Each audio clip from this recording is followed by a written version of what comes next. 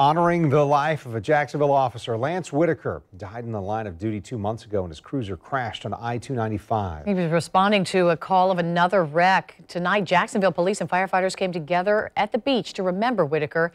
News 4 Jax reporter Eric Avanier explains how Whitaker's death brought them closer. This may look like a typical night at Lynch's Irish pub. Food, beers, conversation, and laughter. But this is no typical gathering. Everyone inside is either a member of JSO or JFRD.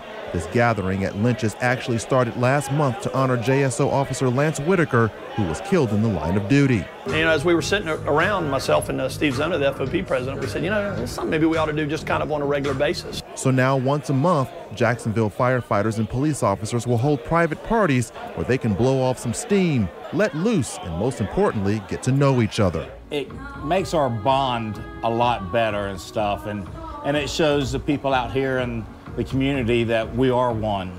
In this setting, officers, firemen, and firewomen can be a little more laid back compared to when they are working an intense and often dangerous job. There's a different mentality and a mindset when you're on the call, more professional. And this allows everybody to just kind of relax, get to know each other personally. Wise says these social gatherings actually help first responders understand and know one another and be there for each other in good times and in bad.